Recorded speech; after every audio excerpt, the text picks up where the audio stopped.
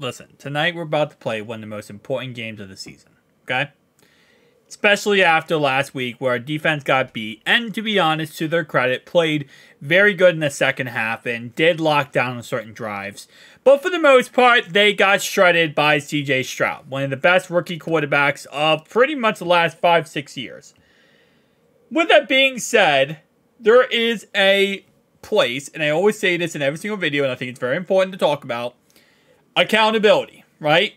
Because the first way to fix a problem, the first way to fix and find a solution for an issue is accountability. To look at something and say, this is what happened, this is where we went wrong, and this is where we need to improve. And when you have a short week where you play on Sunday and then you play on Thursday, it's really hard to correct all those wrongdoings and correct all those mistakes, right? What really came down to it at the end of the game, whether it was a Tyler Boyd drop touchdown or anything else, when I think it was Tank Dell, I want to say it was Noah Brown, when we had a tackle, a routine tackle that would have held them to pretty much almost impossible field goal range for the new kicker. Jermaine Pratt, and I think it was, I want to say it was Nick Scott, combined to miss a tackle for them to get into better field goal range and eventually win the game. And plays like that cannot happen.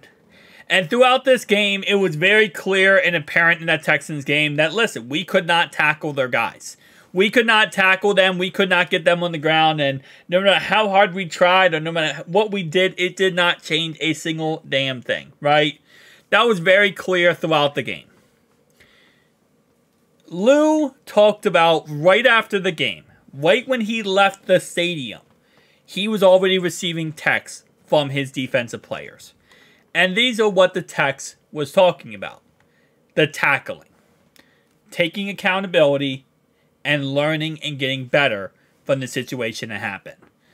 Cincinnati Bengals defense coordinator Lou Anarumo says the players were texting him with corrections within an hour of Sunday's loss to the Houston Texans.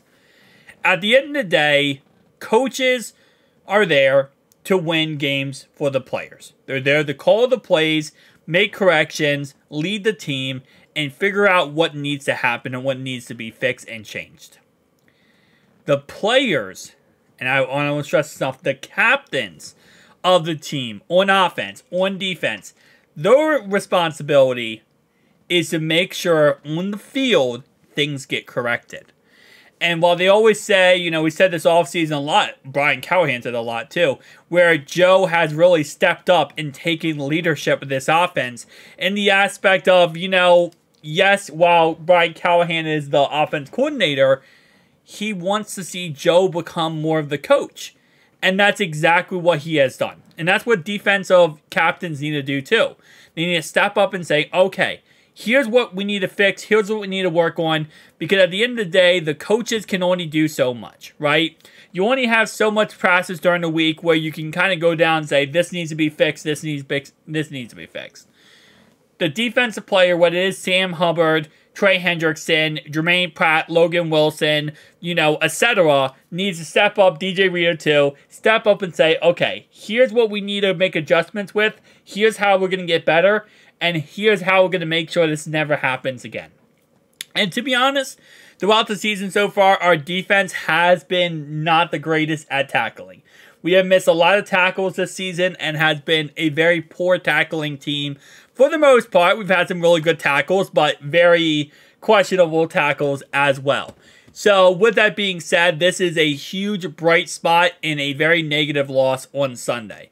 Again, at the end of the day, I am over the loss on Sunday. It is what it is. We played a great team. We played what I think is going to be a playoff team, and we lost. Nonetheless, here's what he had to say about the situation. He said, I wish I had the answer to that one. Yesterday, it wasn't up to what it needed to be. We don't have time for tackling drills, but we're going to find time. And that was pretty much his game plan throughout this week of practice of how he was going to figure out, you know, how are we going to fix this tackling problem, this tackling issue, going into, again, like I said before, one of the most important games of the season, a divisional game that really, at the end of the year, will determine who wins the AFC North or not.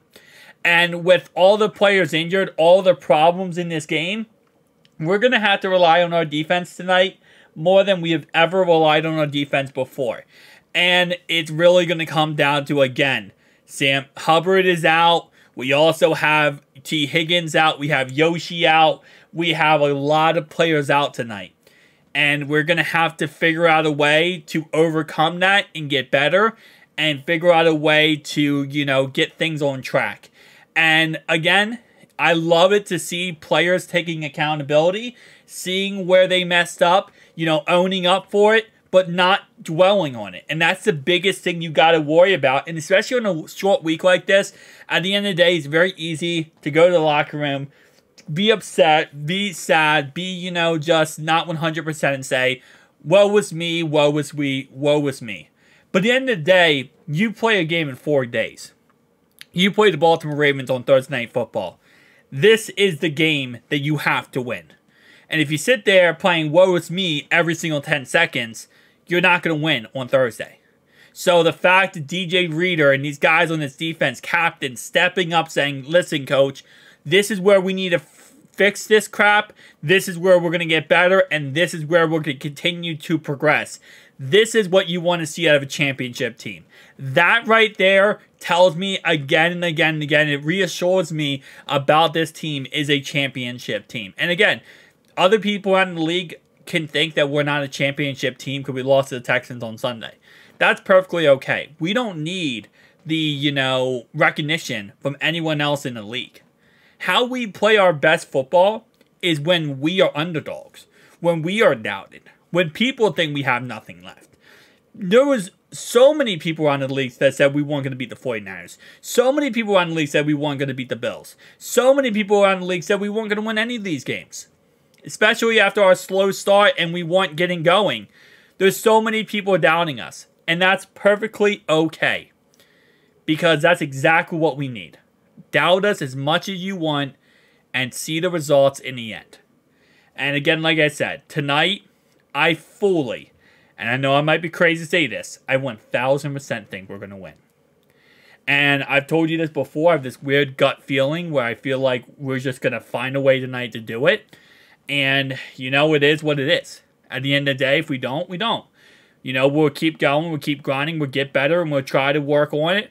And we'll get to that, hopefully wild card playoff spot. At the end of the day, though, I have a feeling we're going to win tonight, and I have a feeling we will go win a Super Bowl this year. I truly believe that. 1000% bottom of my heart, I think we will win a Super Bowl this year. It's going to be a long year, but we're going to have to bring a trophy home to the Queen City. I'll see you guys in the next one. Peace out.